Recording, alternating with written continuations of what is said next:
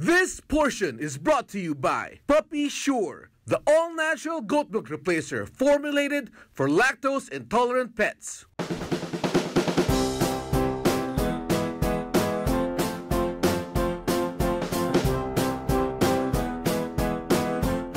Good morning, everyone. Welcome to Happy Pets. My name is Mark Lopez, and today we will be continuing our Breed of the Month special for Happy Pets.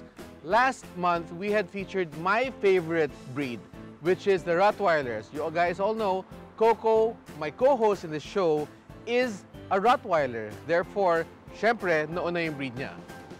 For this coming month, for the month of March, we will be featuring another beloved breed that is slowly capturing the hearts of the Filipinos all around in this country. And this is the French Bulldog.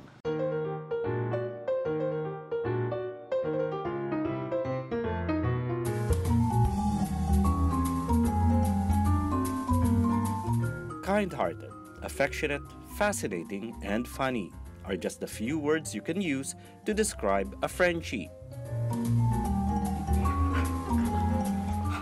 Pero katulad ng ibang dogs, may iba't ibang breeds na pagpipilian that are appropriate to your lifestyle and personality. So, importante na kilalanin natin ang breed na ito. For Happy Pets, here are some facts that you need to know about your breed of the month, the French Bulldog.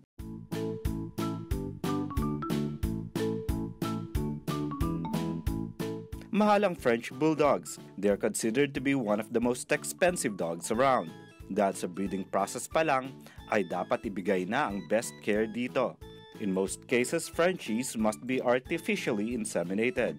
And because of their size and shape, most French Bulldog females have C-section to birth her puppies. Dahil nga delikado ang kanilang panganganak. All of these cost a lot of money, and that cost is passed on to the consumer.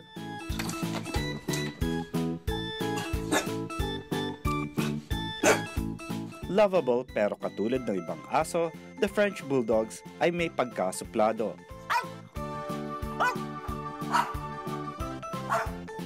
Lalo na sa mga taong hindi pa nila kilala. They are known to be aggressive, but you can control this. Begin socializing your Frenchie habang puppy pa lang sila. Dapat inintroduce na sila sa iba't ibang tao at aso. Experts recommend that this socialization must be done by the time he or she is 14 weeks old.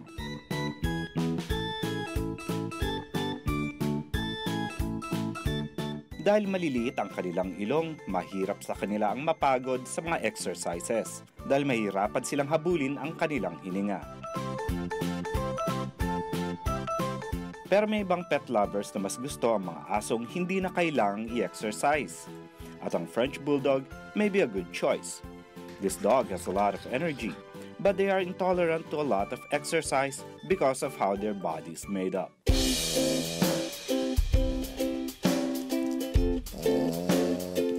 Kung mahilig kang yumakap at magtabi ng iyong aso sa pagtulog, baka hindi bagay ang French Bulldog para sa inyo. Dahil ito ay isang heavy at loud breather.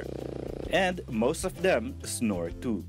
So hindi kayo match kung light sleeper ka.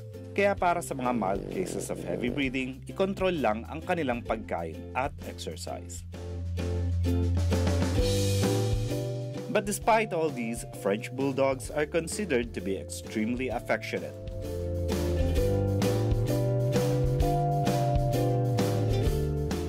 Bulldogs are lovers, not fighters. If you are considering a French Bulldog, you should also know that these dogs are extremely affectionate and they want nothing more than to give love to their owners. Though this might sound great at the moment, keep in mind that this means a French Bulldog will always be underfoot. These are very loving dogs and also playful, so they need constant attention, and some people simply do not have that time to give a dog the attention they need. So these dogs do not do well when left alone, and they often require the companionship of their family to be happy. I hope you guys learned something and enjoyed that short video. Please stay tuned for the next episodes for the month of March as we feature veterinarians, breeders, and other owners who will show all of us how special the French Bulldog really is. Always remember, happy pets, happy parents. Agri TV, hayop ang galing.